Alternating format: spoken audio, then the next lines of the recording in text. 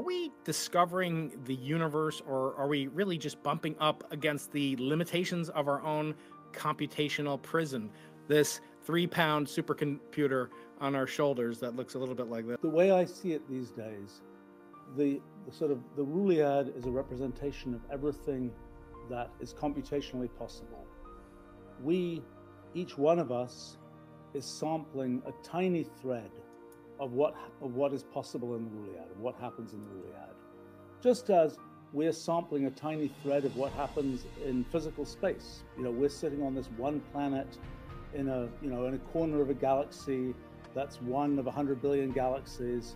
We are sampling a small part of even the physical spatial universe, let alone this kind of much larger computational universe that is the Rulliad.